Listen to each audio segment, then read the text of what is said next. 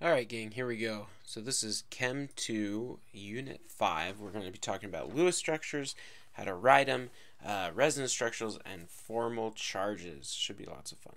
Alright, so Lewis structures. So let's talk about how to write Lewis structures. We're just going to kind of blow through some of these steps that they outline here and then do a couple example problems, then we'll move on to some more exciting stuff. Okay, first step whenever you're trying to write a Lewis structure is just write about or sum up all the valence electrons that are involved. Okay, so here you've got PCl3, phosphorus. So the way I like to write it, they've written it out like this, but the way I like to write it is I like to write out, well, I've got a phosphorus and 3 chlorines. All right, and then I'm going to add those guys up. Phosphorus has 5 valence electrons. Chlorine has 7, so it'll be 3 times 7. And you say 3 times 7 is 21 plus 5 is 26, so you get those 26 valence electrons. A couple things to keep in mind. If it's an anion, remember an anion, it has a negative charge, so and that can only occur by having extra electrons. So if it's negative, you're just going to add an electron for each negative charge that you have. If it's a cation, then you're going to subtract 1 electron. All right, pretty simple. After you do that, you're going to write the general structure. The least electronegative element, we're just going to say E neg element goes in middle. Okay, in the middle. So the least electronegative element goes to the middle. You're going to attach everything with single bonds, and the next thing you're going to do is you're just going to, and they've kind of done a weird thing here. Let's just finish this up right where they've had it here. Okay, and you're going to sit here and you're going to give everything a full octet. So you're just going to add dots all the way around to everything so they all have a full octet. All right.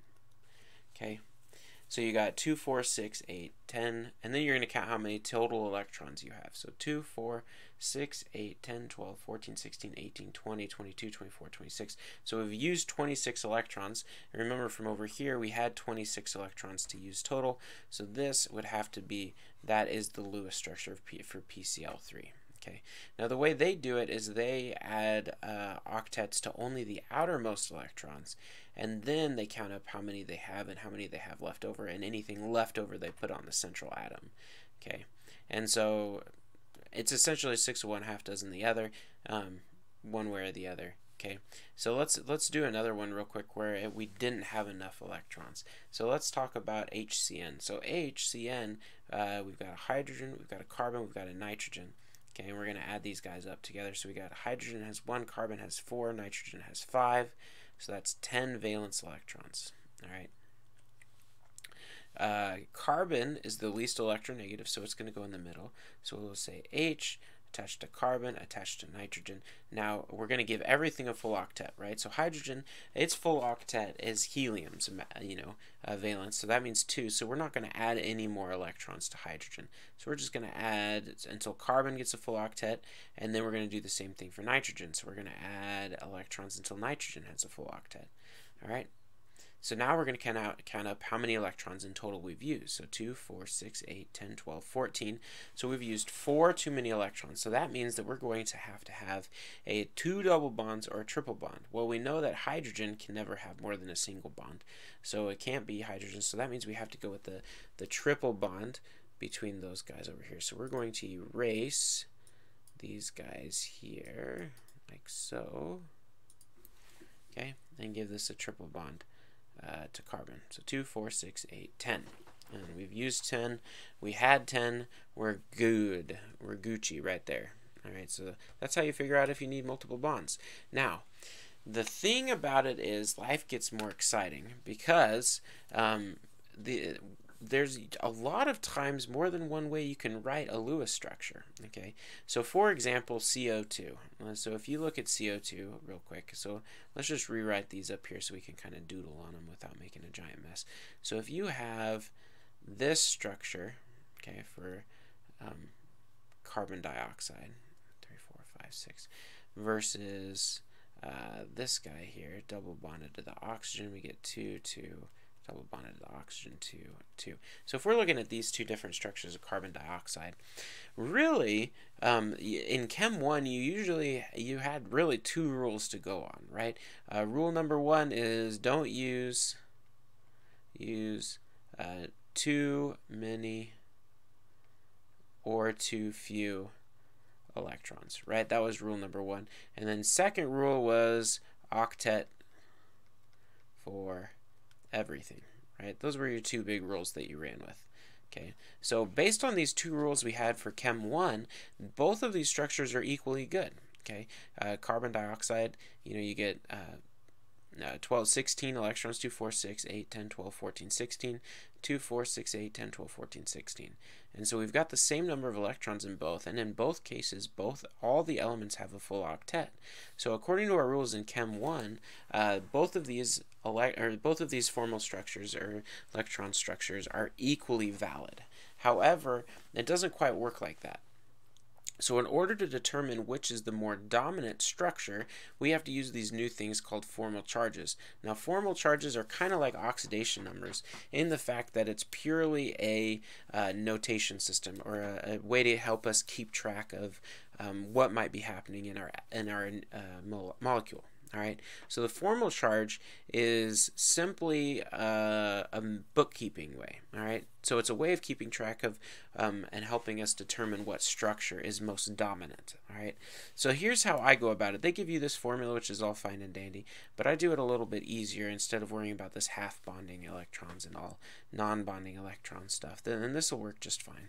But what I do is I'll take it and do exactly what they did here. Okay, and you draw a box around the elements you're looking at. So you draw your box around oxygen here, and all you have to do is you take the number of valence electrons and subtract the electrons assigned to the atom.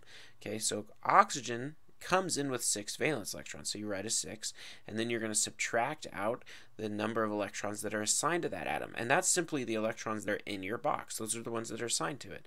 So you go 1, 2, 3, 4, so there's your 4 from your lone pairs, and then anytime any bond you cut in half, notice that when we cut that bond in half of the electrons went here on this side here, and then half of them went over here.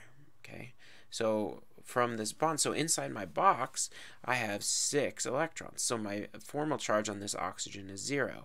All right, and then we can do the same thing with this carbon. We just use the same box that we have drawn here. Okay, and so we get half of each of these bonds, and then no lone pairs on the carbon, so it'd be 4 minus 4, so the 0. Same thing with this oxygen over here.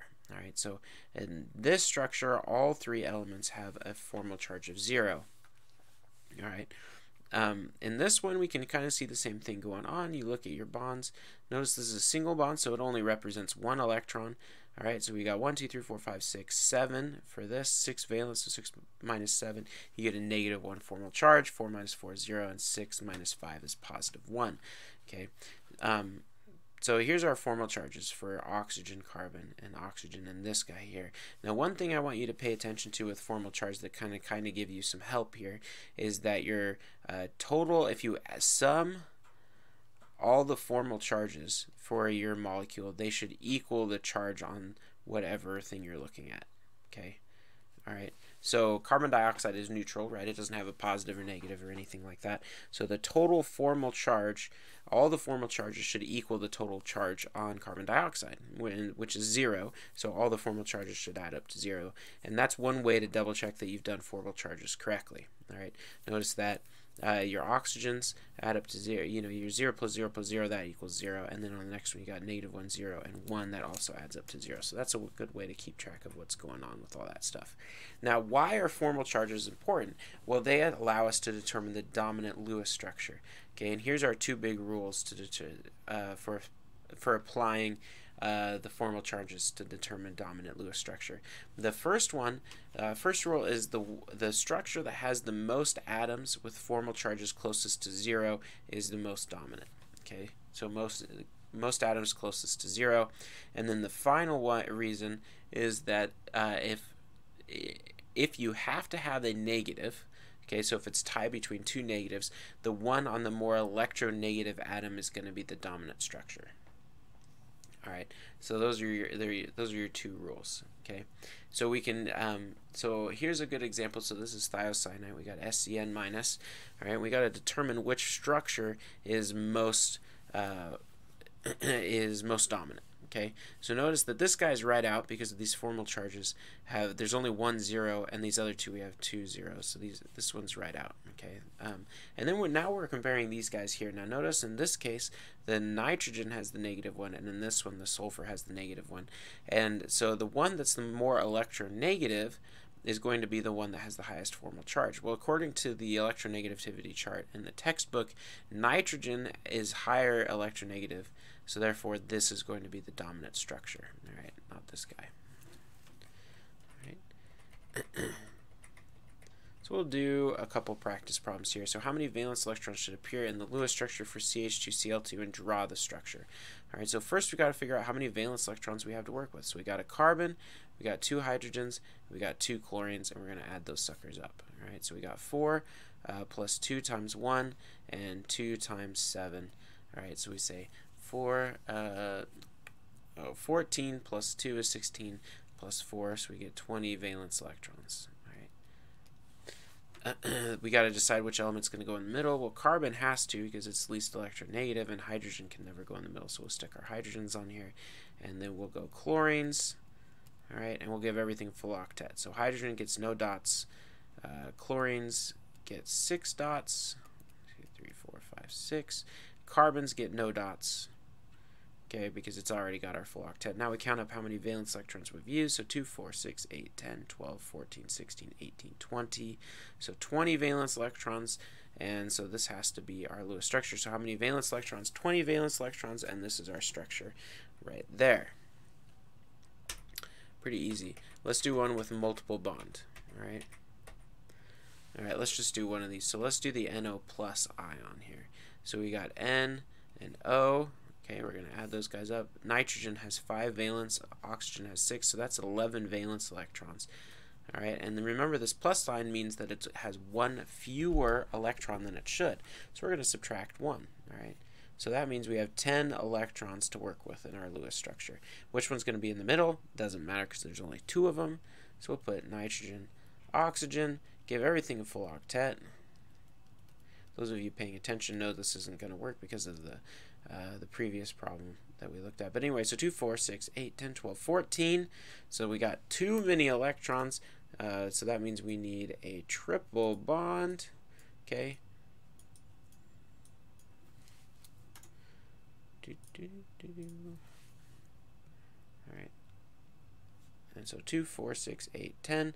Notice everything. We've used 10 electrons. We've used 10. Everything has a full octet. Now the one thing we have to pay attention to is when we have that charge, we need to make sure we have to do one additional thing. We put our molecule in brackets and write the charge in the top right. All right, so that's the last thing we have to do for that kind of guy there. All right. Let's do this guy here. So the thiocyanate ion has 3 possible Lewis structures. Or sorry, not thiocyanate. Regular old cyanate ion has 3 possible Lewis structures. We want to figure out which one is most dominant. So we got to figure out. So it's essentially just writing out the Lewis structures for this guy. All right, so we're going to add these guys up. So nitrogen has 5, carbon has 4, oxygen has 6. So that's 15. And then that negative sign means we're going to add 1 more electron. So we have 16 valence electrons to work with. All right. All right, so which one's going to go in the middle? Well, nitrogen, carbon, oxygen. Carbon's the least electronegative of the 3. All right, so we're going to say carbon, and then we have nitrogen, and then oxygen. We're going to give everything a full octet. All right, all right, so 2, 4, 6, 8, 10, 12, or 2, 4, 6, 8, 10, 12, 14, 16, 18, 20. Too many electrons, so that means we're going to have 2 double bonds or 1 triple bond. All right, so let's draw the one where we got the double bonds first. All right. Oops, go back to my pen. So we got our double bonds. All right. Don't forget this guy has a charge, so we got to put the bracket with a negative sign. So that's one of them. 2, 4, 6, 8, 10, 12, 14, 16. All right. Now we got to do a couple others, and this is pretty easy. We can just, you know, draw so we get a triple bond. We'll do that on the oxygen on this one. We got the minus, and then 1 more N, and we'll do the triple bond to the oxygen, and then carbon, or triple bond to the nitrogen, excuse me. 1, 2, 3, 4, 5, 6, and don't forget we need that lone pair over there. All right, and 2, 4, 6, 8, 10, 12, 14, 16. All right, so we've got our three resonance structures, all right, for this cyanate ion. Now we have to figure out formal charges. So nitrogen came in with 5. In this current iteration right here, remember we cut this in half, so 1, 2, 3, 4, 5, 6.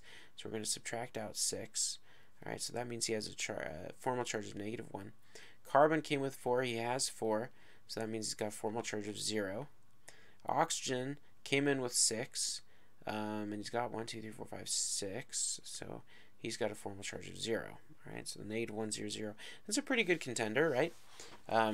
You know, 2 zeros and a -1 on a fairly electronegative atom. That's a pretty good contender. Let's see this next guy here. So nitrogen came in with 5. In this particular one, he's got 7. Oh my goodness, so he's -2. So there's no way this one is going to be the winner. But we'll go ahead and practice our formal charges here. So we'll do 4, and then 4, and 0, and then oxygen, 1, 2, 3, 4, 5, 6. Did I foul something up? That's 1, 2, 3, 4, 5, 6, 7, 5, 7. 1, 2, 3, 4, 5, 6. No, I haven't screwed anything up. 5, 7. And then 1, 2, 3, 4. Oh, it's because I can't count. Oxygen. 1, 2, 3, 4, 5. So oxygen came with 6. And then 1, 2, 3, 4, 5. And then he has 5 valence electrons. So that, or 5 electrons assigned to him, so that means he's got a charge of +1. The reason I was questioning myself is because I knew that for a second I thought it wasn't going to add up to -1. Remember, we have to, the formal charges all have to add up to the total charge on the ion. And if it doesn't do that, you know you fouled something up. So I thought I fouled something up, and then I hadn't really. I just can't count. All right, and then the last one. So this one's definitely not it because it's -2, 0, +1. Nah, that's no good. All right, we'll try this last one. Nitrogen here. So nitrogen comes with 5, and it's got 1, 2, 3, 4, 5 assigned to it. So that means it's 0. Carbon comes in with 4, and it has 4 assigned to it, so it's also 0. And then oxygen, 1, 2, 3, 4, 5, 6, 7, comes with 6. All right, has 7. All right, so -1. So so you know it has to be the one on the far left or the one on the far right because they've got a -1 and 2 zeros. So then you just have to decide which one's the more electronegative. Is it oxygen or is it nitrogen? Well, we know from periodic trends that electronegativity increases as you go to the right. Oxygen is to the right on the same period as nitrogen. So therefore, oxygen is more electronegative. So the answer has to be this guy over here on the far right. Okay. Now, one thing that's interesting is how do you determine what the actual best Lewis structure is? So we just talked about formal charges, but life gets a little bit more exciting. So if we were going to draw, there's this guy, this is ozone, okay? If we were going to draw the Lewis structure for that, we know that we've got 3 oxygens, so that'd be 3 times 6, so that, oops, kind of drew this close, and the oxygen looks like a 0. So anyway, so we have 18 valence electrons. So if we were going to write out the Lewis structure for ozone, okay, and I'll just skip a little bit because we've done a lot of Lewis structures already. All right, so it would look like this: 2, 4, 6, 8, 10, 12, 14, 16, 18. Now, so the way this looks, you know from before when we talked about that double bonds are always shorter than single bonds, right? And triple bonds are even shorter than double bonds. So based on this structure, you would assume that one side, and it really just depends on which way you flip-flop it, that one side of your molecule would be have a shorter side than the other. However, when you actually go and you measure these bond lengths, you find that they actually agree with each other, that they're exactly the same, that the bond length from one oxygen to the next is 1.278. And there's no distinction between one side that's short, one side that's long for having a resonance structure. All right, so it kind of throws a kink in our plans. So the idea is that when you have an opportunity like that, so here's our ozone again that we just drew, okay, what happens is that these two resonance structures, the electrons kind of exist and flip back and forth infinitely fast between both places. And so you get an amalgamation of both of them combined. And they kind of use this example up here to kind of explain what's going on, where you take like one that's blue, one that's yellow, you combine and you get a new thing that's green, right? So kind of your color change kind of idea. And so it's the same idea, right? Blue, yellow, green, etc., etc.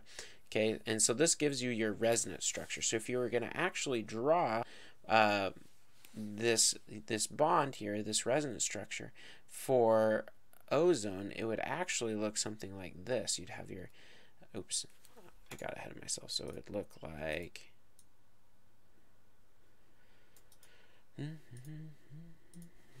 so you'd have your oxygen, okay, 1, 2, 3, 4, and then you have your bonds to your oxygen, lone pairs, and your other oxygen, 2, 3, 4, and then these double bonds would actually be represented as like a dashed double bond, and so that's representing that those electrons are in both places at once. All right, so a classic example of resonance is benzene, C6H6. Benzene is a cyclical ring with 6 carbons, hydrogen sticking off of it, with double bonds that alternate, kind of like this. Now, this guy here, see this double-headed arrow right here? This signifies that you're looking at resonance structures. All right, so anytime you're drawing resonance structures, you always need a double-headed arrow. So technically, back here, when you draw the second diagram, these two are resonance, so you need a double-headed arrow to show that resonance. All right, so a lot of times when you draw a benzene, because this double bond flips from here to here to here to here to here infinitely fast, back and forth, you'll see benzene written as either one of these or like this. Okay, all right, and notice that it's got the circle in the middle to represent that those double bonds exist everywhere. All right, now there's 2 terms you need to understand about resonance. There's localized electrons and delocalized electrons. Localized electrons are electrons that are in a specific location. All right, so that's any single bonds, all right, are always, single bonds are always localized, and lone pairs can almost always be localized. However, there are times where it's delocalized. Delocalized electrons are electrons that are shared across multiple atoms. Okay, so these are essentially your double and triple bonds that it can flip back and forth. All right. So here we go. We're going to do a couple practice problems. We're not going to do number 1. It's lame. All right, practice exercise number 2 says draw 2 equivalent resonance structures for the formate ion HCO2 minus. All right, so we got H, we got carbon, we got 2 oxygens. All right, so we're going to add those guys up. So we got hydrogen has 1, carbon has 4, and then 2 times 6, so 12, 16, 17, and we're going to, so 17 electrons, and we're going to add 1 because it's negative, so plus 1, so we get 18 valence electrons to play with. All right, which one goes in the middle? Well, carbon has to go in the middle, right? So we're going to do hydrogen, we'll do oxygen and oxygen, okay? All right, so we give everything a full octet, so we go 1, 2, 3, 4, 5, 6, and then 1, 2, and then 1, 2, 3, 4, 5, 6. All right, so there's our, everything's got a full octet, and we count them up, 2, 4, 6, 8, 10, 12, 14, 16, 18, 20. Uh-oh, we've used too many electrons. We need a double bond. All right, so we'll go ahead and erase it from one side, these guys here. So that means we'll add our double bond. Now everything has a full octet, and we've used 2, 4, 6, 8, 10, 12, 14, 16, 18 valence electrons. So we'll put up our bracket negative. So there's our first structure for formate. Now we can draw, you can see that this double bond, I erased it from those lone pairs from the left-hand one, but it could very well have been the right-hand one. It just didn't really matter. So we'd have the exact same thing, only it'd be like this. Right, this would be our resonance structure. 1, 2, 3, 4, 5, 6. All right, and so there's our resonance structure for the formate ion.